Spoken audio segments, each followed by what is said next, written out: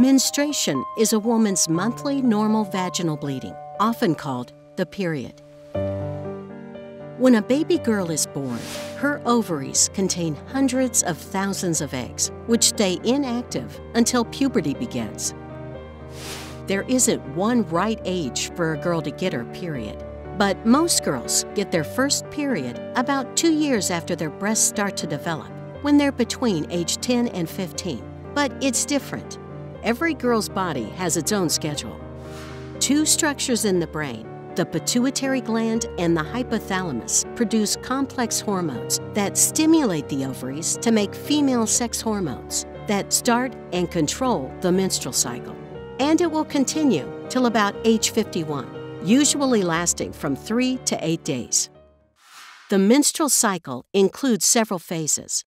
The first phase of the menstrual cycle begins on the first day of bleeding and lasts for about 14 days. The pituitary gland, located at the base of the brain, releases a hormone called FSH.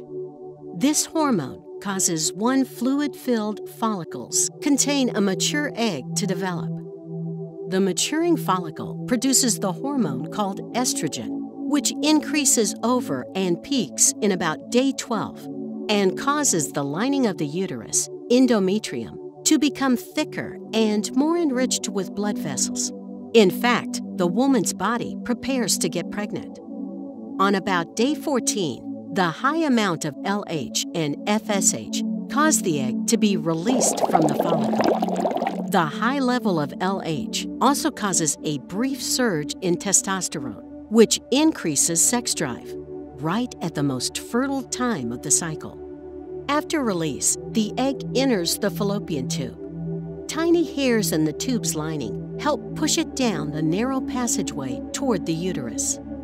If the sperm cell can successfully meet an egg cell in the fallopian tube, the fertilization will take place here. Once the egg is released, the follicle seals over, and this is called the corpus luteum. After the release of the egg, levels of FSH and LH decrease. The corpus luteum produces progesterone. If fertilization has occurred, the corpus luteum continues to produce progesterone, which prevents the endometrial lining from being shed.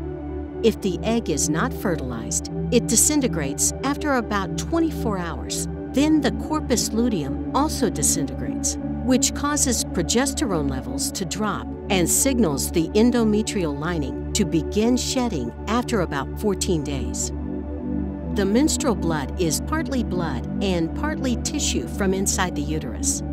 It passes out of the body through the vagina. The period comes again every 24 to 38 days, from the first day of one period to the first day of the next.